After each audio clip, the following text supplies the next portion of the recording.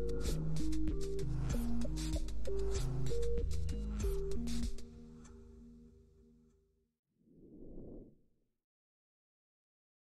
friends, welcome to Automation Community. Today in this video, we are discussing an example in which we will be drawing ladder diagram from logic gate circuits. So let's look at the example first. Example 20. There is OR gate with the input A and B, and then there is another OR gate with the input C and D. And then there is AND gate with the output of A plus B and C plus D. So we will be using normally open contacts for all the inputs, and we will connect A and B in parallel. We will also connect C and D in parallel, and then we will connect A and B in series with C and D. So let's move to EcoStruxure Machine Expert, where we will draw a ladder diagram for this example. I will open EcoStruxure Machine Expert.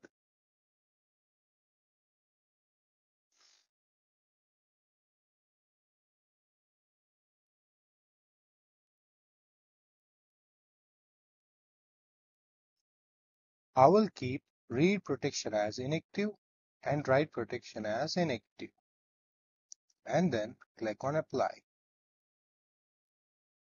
Then I will go to Configuration tab. Here is a list of different logic controllers. I will be using TM221C24R. I will click on it and drag it to here. Do you want to replace? You may lose some features and associated configuration. I will click on Yes. So the device I'm using has 14 digital inputs, 10 relay outputs, 2 analog inputs, 1 serial line port, and 100 to 240 volt AC power supply controller with removable terminal blocks. I can also go to serial line where I can select protocol. I will select it as TMS2GDB, and then I will click on Apply. Then I will go to Programming tab. So here we will be drawing ladder diagram for the logic gate circuit. I can also click on this option for a full screen mode, and then I can also zoom into it like this. So I will insert two normally open contacts and connect them in parallel. And then I will insert two more normally open contacts and I will connect them in parallel. Then I will insert a coil here. So I need to connect these two contacts. I will click on this option and draw lines like this. I will assign address to this contact as I 0.0. I will also add symbol to it as A. Yes. Then I will assign address to this contact as I 0.1. I will also add symbol to it as B. Yes. Then I will assign address to this contact as I 0.2 and symbol as C. Yes. Then I 0.3 and symbol as D. Yes. Then I will assign address to the coil as Q 0.0. I will also add symbol to it as Y. Yes. So here we have connected input A and B in parallel, thus implementing OR gate. Then we have connected C and D in parallel, thus implementing OR gate. Then we have connected A plus B and C plus D in series, and thus we have implemented AND gate.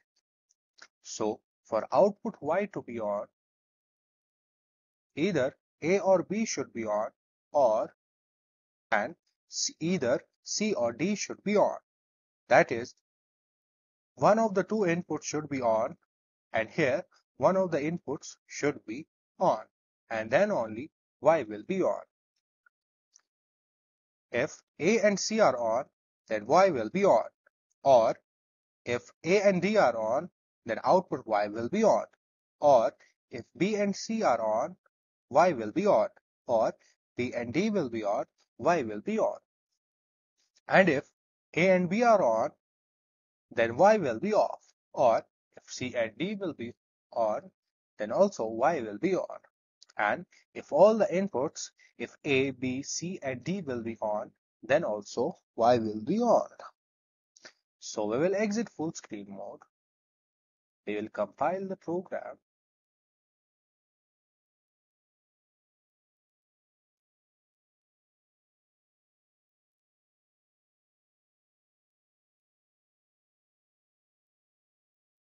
And then we will go to commissioning and launch simulator.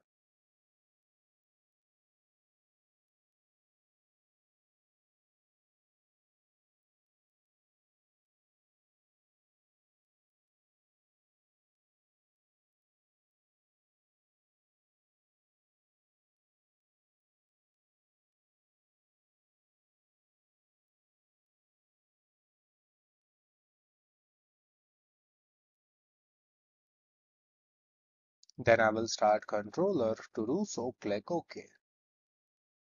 I will go to Programming tab and click on Full Screen Mode. So when I turn on A and C, the output Y will be on.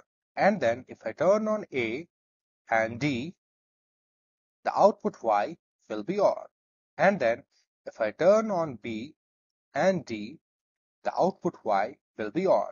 And then if I turn on B and C, the output Y will also be on. And then if I turn on A and B, the output Y will be off. And then if I turn on C and D, the output Y will be off.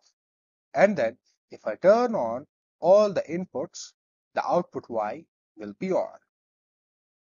It was all about this example. Thank you for watching.